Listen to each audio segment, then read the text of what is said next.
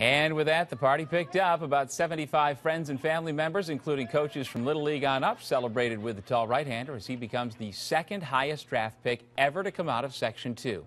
Last month's Tommy John surgery probably cost Hoffman 4, maybe 5 slots in the draft. Negotiations with the Blue Jays on a multi-million-dollar contract will begin immediately, but the hard work has been ongoing for years. From Shaker to the Devil Cats to the South Troy Dodgers to the ECU Pirates to the Cape Cod League, Hoffman has emerged from being an undrafted high schooler just 3 years ago into a coveted pitcher who the Blue Jays had to have 9th overall, despite the fact that he's got another year of rehab ahead. But the elbow that has served Hoffman so well over the years is now surgically repaired, and the medical types in Toronto are satisfied that he will be able to work his way up to the big leagues once fully healthy.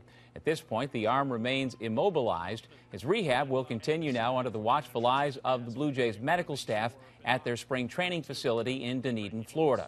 Tonight, Hoffman's legal advisor advised against talking to the media for now, so his father pinch hit. It's unbelievable.